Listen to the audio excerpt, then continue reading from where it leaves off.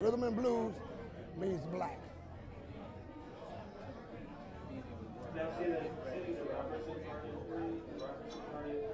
Even sometimes when you didn't have a hardcore hit at the top of the charts, the Dells kept working. How did that happen?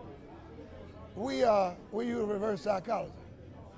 You know how a guy buy a pair of shoes and he'll brag it costs $150? Whenever things got slack and we didn't have no work, we'd raise our price. You know, and it would work. It would work. And what do you say to the young groups who say, I want to be like the Dells? Well, first of all, they gotta really want to sing. And I know some guys say get a lawyer and so on, that's true, but the main thing they gotta be like a bulldog. Nothing can stop you from singing.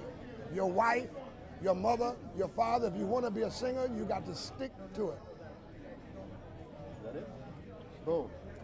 Right Excellent. on. Come on with it, man. Okay. What do you want?